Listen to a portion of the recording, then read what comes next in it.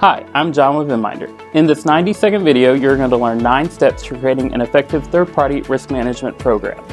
We recommend and have seen these steps carried out by our clients and across the industry. Step 1. Ensure everyone is on the same page by setting your organization's initial expectations on how third parties will be managed. Decide if your program framework will be centralized, decentralized, or hybrid. Step 2.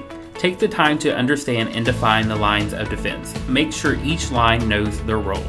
Step 3. Create concrete policy, program, and procedures documentation. These will serve as reference points for all lines of defense and how they should manage third parties.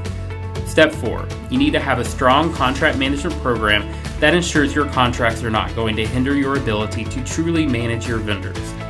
Step 5. Implement due diligence practices like vendor vetting before you sign a contract.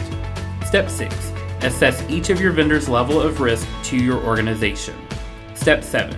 Maintain your due diligence after you sign the contract on an ongoing basis depending on their level of risk to you. Step 8. Don't just gather due diligence. Ensure to thoroughly analyze your vendor documentation to identify issues and risks. And finally, Step 9. Ensure you have processes in place to report vendor issues at your organization and how you will work with your vendor to address them. Remember that done well, a third-party risk management program can help your organization better understand its risk and take steps to mitigate that risk. See you next time.